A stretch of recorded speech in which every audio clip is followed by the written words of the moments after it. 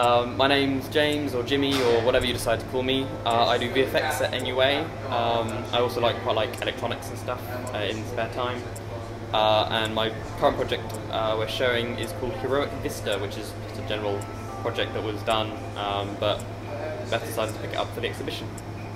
So in the when I finish uni, I'm hoping to go into the visual effects industry, where we will create CGI for films. We can hide bits that's screwed up, and most of the stuff I do you will never see.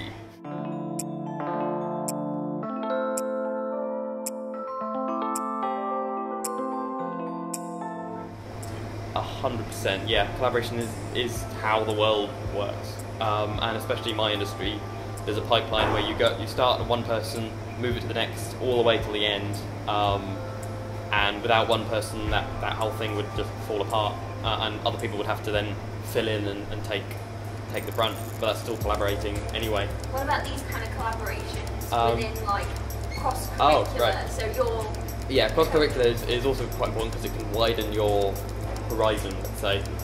It can definitely help you to understand different cultures or different practices and incorporate that into your own work, which is quite a good thing.